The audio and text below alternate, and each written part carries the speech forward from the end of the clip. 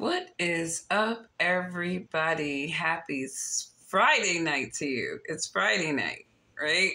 I just sent the kids off to their father, right? We have a whole anthem for his pickup on Friday. I have a song. It's called "Baby Daddy Get Your Kids Friday."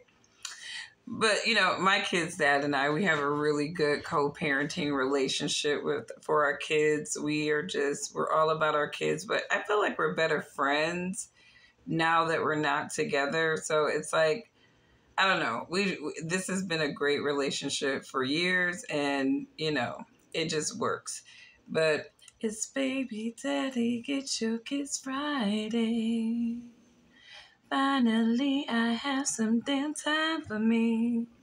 Now, can I get them tomorrow, Ninja, please? Just get your kids so I can get to me. Hey. I don't see how women make it hard for their kids' dad to have a relationship, pick them up.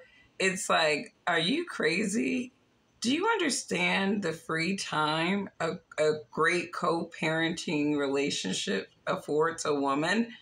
I mean, I can't account for the stupidity of others, but I love my children, but I also love my free time.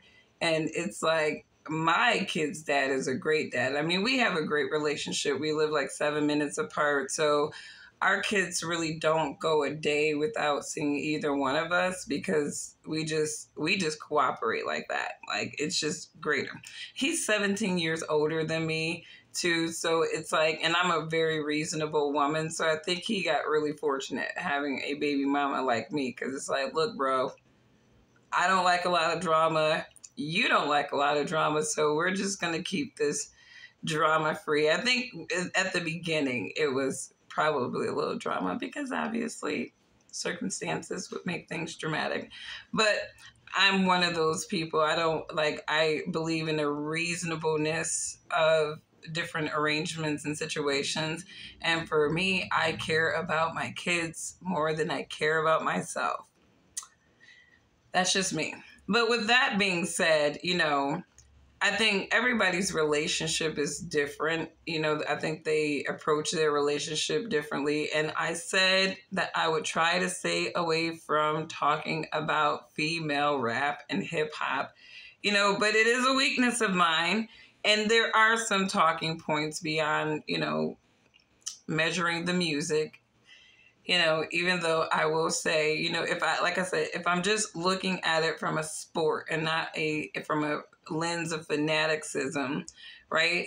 You got to give JT her flowers for, going out and actually creating a vibe, I think JT, from the City Girls, to me, her solo pathway has been one that I'm actually proud to see her kind of transition into.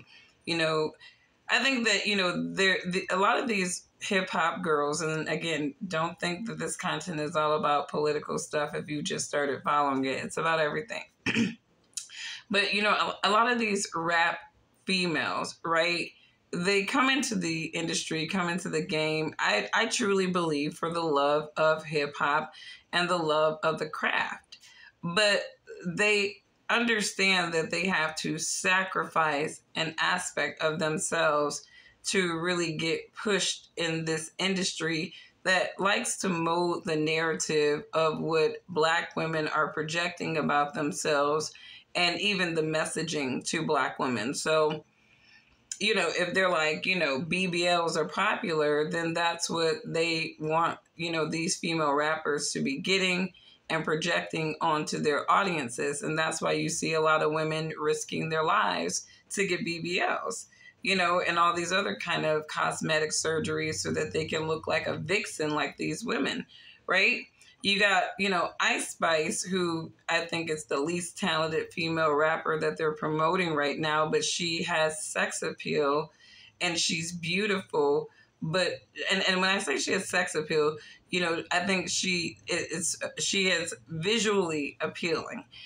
She loses her sex appeal when she opens her mouth. right? And I realize that sometimes there are some pretty women who, if they don't really, have anything super valuable to say, sometimes they just need to sit there and be pretty, right? Because that is your value right there, right? I talked about in one of my last live streams, the 5 social values. There are some people who are just very pretty, and that is their value, and they don't really have much else but that. They have to either develop it or whatever. Ice Spice, she's not a very talented lyricist female rapper, but she's appealing to the eyes. And so the industry can definitely leverage her to, appeal to men who may find women that look like her attractive, right? But she's not talented, and she's not even organically sexy. She's not really a sexy girl, right? You can actually tell when a woman has a natural, sort of sexual vibe to her, right? Because, it's sort of organic in the way that she moves and how she articulates. I think that Ice Spice is a pretty girl, right? And I think the industry wants her to be this bop and sexy girl, right? And I really just think that she's a pretty chill girl. And, when you're doing something that's not really organic to who you are, people can kind of see it. And I think that's why Ice Spice is not doing very well, right? But the real purpose of this blog is to talk about Cardi B, right? Because right now, Cardi B is going to drop some new music, a new album, possibly next year, this year, whatever, right? But, obviously her marriage is in the spotlight again. And people are saying that, she is seriously going to divorce Offset this time, and she don't care about these dudes. Cardi B even made a point of addressing, the allegations that she drugged and robbed men. And I thought it was very interesting because she claims that on her album that she talks about that she drugged and robbed men, and that she would actually do it again. Listen to Cardi. Excuse me, I talk too much. Let me see if I can play this. Oh, this is Cardi B in a. I keep writing Cardi, whatever, rob man, whatever crap. So what? I'll do it again, bitch. I don't give a fuck. I don't feel bad. Y'all know how I don't feel bad for no niggas. I feel bad for no niggas. I'll do it the fuck again. All right, so. And y'all think y'all gagging. I talk about that shit on my album too. I don't give a fuck. Do it the fuck again. Well, why do y'all keep writing Cardi, whatever, rob man, whatever crap? So what? I'll do it again, bitch. So she said that she wrote it on she talked about it on her album. She felt like, people think that they're gagging when they're, bringing that thing up. She said she'll do it again. And the one thing I want to make a point of saying is that Cardi B is not a black woman. She's constantly being appropriated in black culture. And I think, honestly, she needed Offset, and he probably knew this too, to really get her black people cred, much like Drake. Not saying, and I think that there's levels to this credit stuff, right? When you're talking about like street cred, right? Cardi B is from the Bronx, right? Arguably, people could say that she came from nothing, like most people, poverty line, Hispanic culture person, urban Hispanic person, right? And she, however she got propped up, she worked her way up to the top, however she did it, right? But she's not a black woman, right? And she's constantly, and I feel like, people should really give, Cardi the same treatment that Kendrick Lamar gave Drake, where we don't really want to hear you saying the N-word, right? We're really tired of hearing you say the N-word. And I know Fat Joe would get on the mic and say, oh, Hispanics can say the N-word all they want to. But there are a lot of Hispanic people that do not like black people, and they're very racist towards black people. So, I often question, when we're talking about the N-word in terms of the camaraderie phrase, and who can say the word, right? I kind of question, sometimes who should really be saying it. But off of that, Cardi B, she has this black male husband, and somebody said that they think that Offset likes these light skinned Hispanic women. I really don't think that's true. I really do think deep down Offset does like black women. And I feel like the women that he's cheating on her with, even though they're fair skinned black women, they're still black women. And I think that, there has to be, something said about the different cultural mindsets of different women and what certain men are comfortable with, right? And I don't think that, like with Offset and Cardi, I think they both saw opportunities in each other. She was at, kind of getting up on her career. He was already established with the Migos, right? So, I mean, I heard somebody said that, without Cardi, Offset would be nothing. It was like he was actually out with bangers before her. So I'm not really sure why people would say that, right? But I think that Migos had their downfall. And so, right when they were kind of at their downfall point, trying to kind of redirection their group, Cardi was kind of on her rise. And so I think that there was an ebb and flow there where they kind of had an advantage with each other. But Offset does not give, an exclusive guy, right? I don't think, when guys rap about certain things, when they sing about certain things, they're really telling you about what's kind of true of their character. And so I think that, and then when you look at Cardi B's whole, personality, her come up, she came from the stripper world. She is admitted to drugging men, having sex with men. She's saying this in her music, in her own words. And, you can listen to her mixtape and some of her older interviews when she was first coming up. And she was very open about some of the things that she used to do as she was kind of climbing her way to the top. Right. And, for what it's worth, I don't think that being with Offset was her pretty woman moment where he was going to really just turn a hoe into a housewife. And I think that's what she was probably hoping for. Like he was going to turn a hoe into a housewife. But the problem is, when you look at even just Cardi B's art form, you're still kind of a hoe in a lot of ways, even if you don't cheat on him, even though there's allegations that she did cheat on him, you're still a hoe, right? Because of how you're projecting yourself.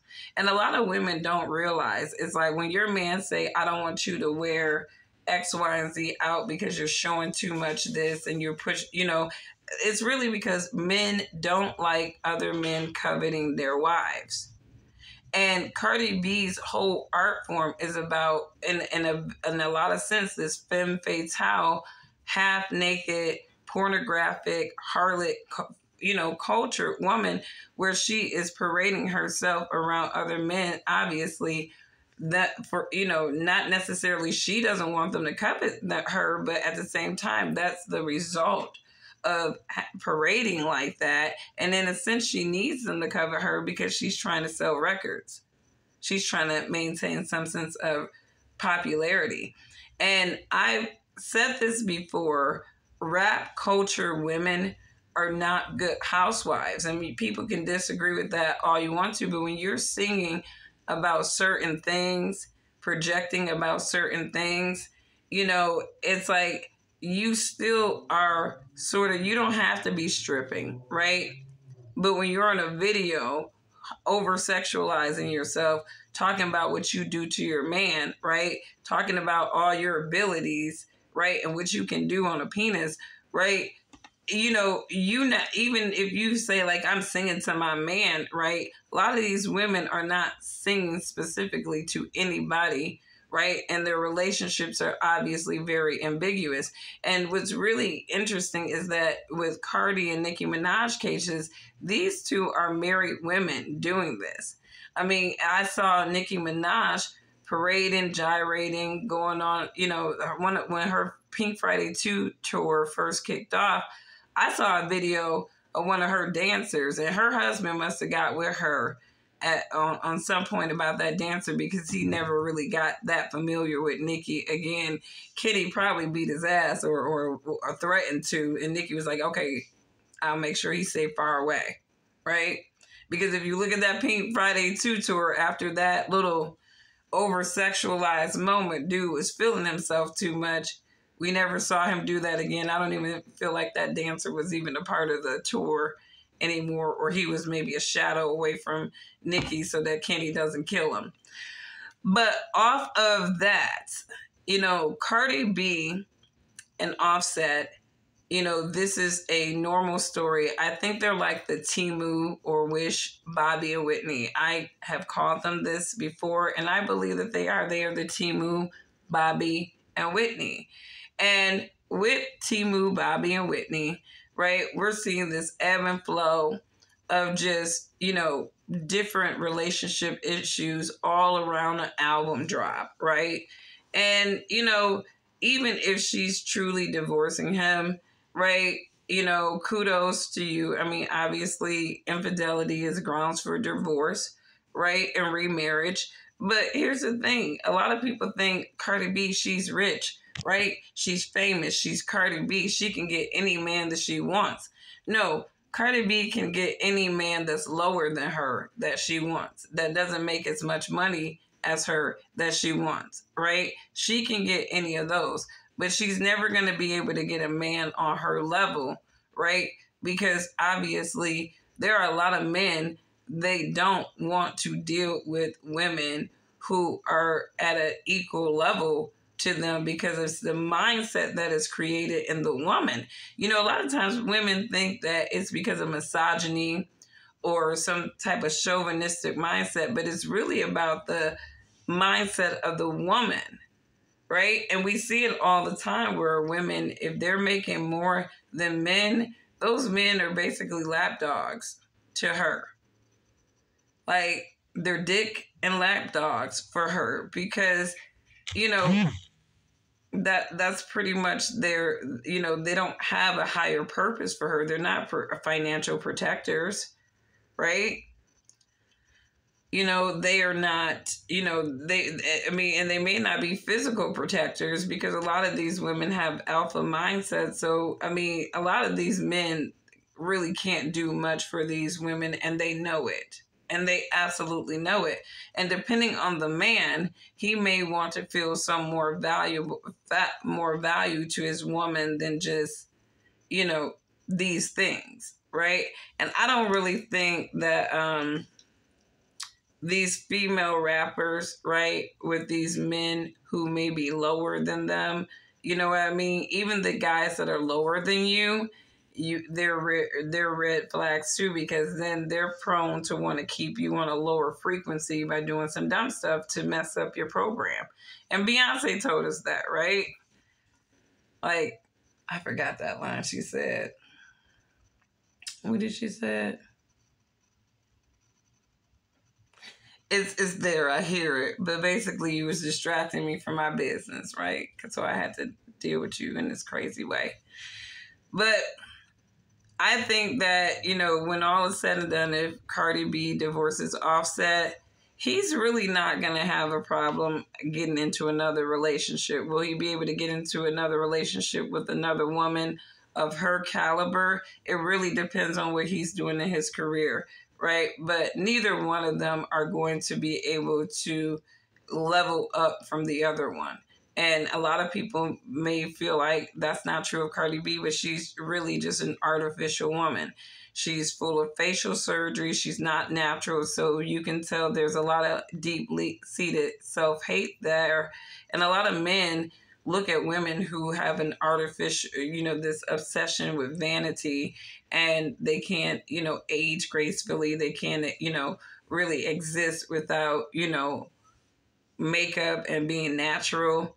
A lot of men, they notice stuff like that, and it's not attractive to them. Like, there are some men who don't find people like Cardi B attractive, and when you know the background of a woman too, it makes her even less attractive. That's why I think Cardi B doesn't really have an organic, even sex appeal towards, for a lot of men. I really don't think she has a sex appeal for a lot of men.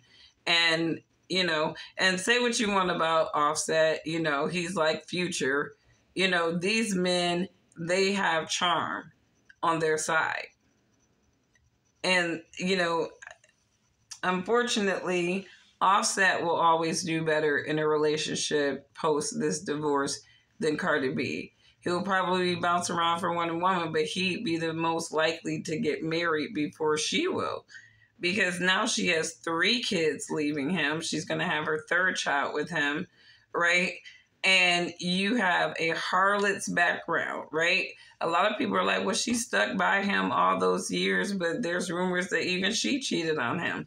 So she's not going to have as easy of a time being with somebody else, or at least, getting with somebody else as Offset would. And even if she were to get with somebody else, she's going to get somebody who's significantly lower. And 9 times out of 10, that man is going to get on her nerves too, and that's going to end up in divorce. That is really kind of a prediction for Cardi B. Even if she gets some simpleton man that might be a little bit lower, it's going to end up in divorce. I unfortunately, because there's no balance there, and that's the sad life of super successful women. That is the sad life for super successful women. It's like, you either going to get a guy that's on a lower frequency than you, and he's going to either bring you down to a lower frequency, or he's going to, be okay with your elevation, right? Above him, or, and I don't think that, or you find a guy that's on your level, and that is significantly hard to find a man that's on the same wealth level as you, that's not expecting for you to have some level of submission, right, to him in some degree as well. So, companionship is really, the ultimate fate of highly successful women like Cardi B. And if I'm wrong about that, somebody, if you are a highly successful woman and you have been married multiple times and you have children, young children, and you found it easy to replace your ex, your mate, and you were a stripper as well, and maybe you are doing some highly, adult entertainment type stuff now, were you able to replace your man easily? Let us know. What was your sauce? But anyways, let me know and what you think about this. I didn't expect for this to be so long, but I got to get out of here to run over to my sisters. But you all have a wonderful evening. Happy Sabbath to those who observe, and I will catch you in the next one. Bye.